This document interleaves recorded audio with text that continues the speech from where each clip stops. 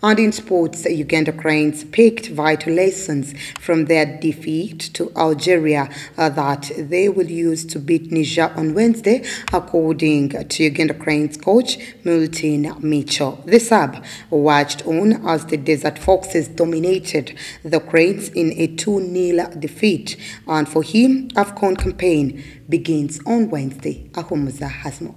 Uganda Cranes coach Mulitin Micho Sredojevic told the media after the game over the weekend that it has been a great test of character for his team, and added that they have learned lessons from that match.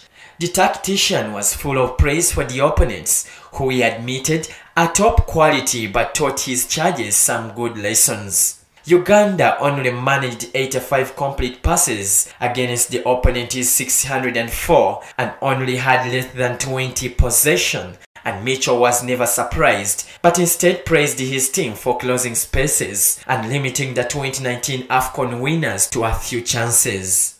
The Cranes host Niger at St. Mary's Stadium Chitende in a fixture they must win to keep hopes of returning to Afcon finals alive.